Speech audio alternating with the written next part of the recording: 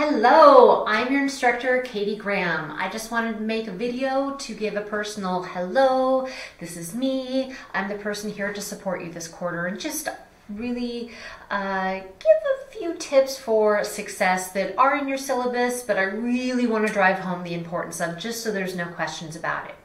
I love teaching math, because I think a lot of people get scared of it, and it's really not something we have to be afraid of.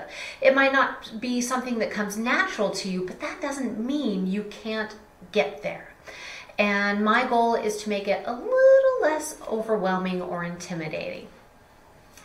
But my success relies on your participation in that. So my number one recommendation is be proactive in your own success. I can't make you do the tasks. I can't make you do the homework on time. I can't make you finish this work in 1 to 2 quarters. I can't make you go to the tutoring center or check out YouTube videos. I'm just here to support you. So if you really do want to succeed, get through this, conquer math, you got to do the work. And do it in order, because everything builds off one another. So use the resources available to you for your own success. When those resources still are a little funky and not making complete sense to you, then reach out to me and then let me take care of it. The other thing is, you have 2 quarters to complete all this math work. I know life is busy. You probably have other classes. So the idea of getting all of the tasks, homework, tests completed in the 10-week time period might not be doable. That's why we give you 2 consecutive quarters to finish. So just remember, the more you do the first quarter, the less that's left in the second quarter to finish off. I have people who are like, oh, they do a little in the first and then they have to finish in the second quarter, and they don't leave themselves any time, and then they don't complete the work and have to start over again. And that's just a waste of everybody's time. So get this done in 2 quarters, because when you finish it, then you can move on to your next math level. Also, credit enrollment. Just because you're enrolled in this math class doesn't mean you're enrolled for the high school credit. That comes during week 8.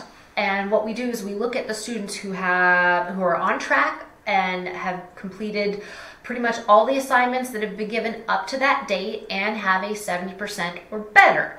If the student is meeting those conditions, we put them on the credit report, and then they get signed up to be earning high school 21 credit.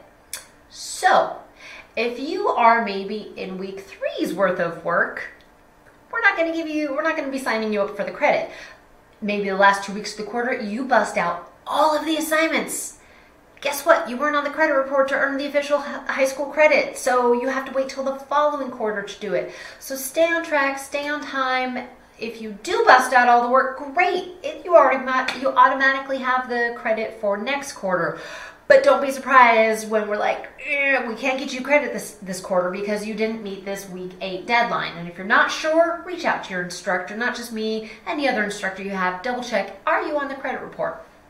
And the last thing is, view my announcements. I try to make one maybe once a week, once every other week, and it just lets you know about those important dates. The credit enrollment deadline, changes that I might have made, or a piece of information I'd forgotten to tell you that I want everybody to be aware of. Check my announcements.